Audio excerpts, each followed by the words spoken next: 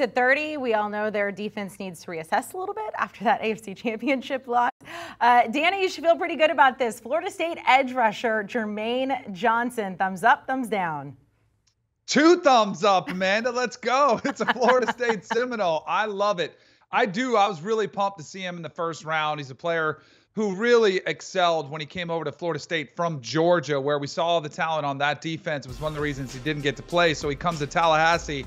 And I'll say this, Amanda, from before the time he stepped on the field, when he stepped on campus, the coaches were raving about his intangibles, the work ethic, the leadership abilities, and just his desire to want to get out there and prove to everybody what he's capable of. So I think you're getting a player with a chip on his shoulder. And then you had the season that he had, which matched the effort. Like you saw the production was there. I do think he's a player who could get a little bit bigger, sometimes gets a little bit exposed against some of the bigger offensive linemen that he plays against, but as a sheer pass rusher, I think he can flat out crush it for Kansas City. I think it makes a ton of sense considering the way that you've got to stop the quarterbacks nowadays. I love this selection going to a franchise like Kansas City. Love to see it. Congratulations to you, Danny. That's all we want here is for you to be happy. Do you want a sports network that delivers everything that matters about the game? The highlights, the picks, the instant analysis, no yelling, no fake debates, no politics. Hit the subscribe button and never miss a moment.